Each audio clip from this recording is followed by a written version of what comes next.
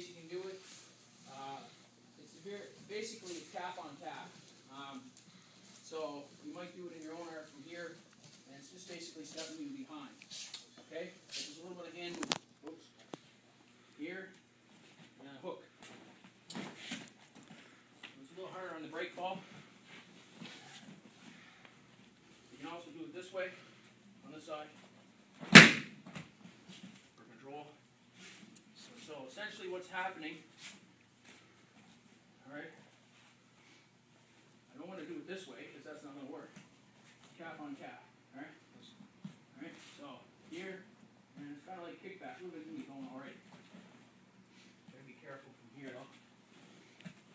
I like doing it with my right side, or my left side, sorry, from here. So from bowing, off here, go to grip, here, hook.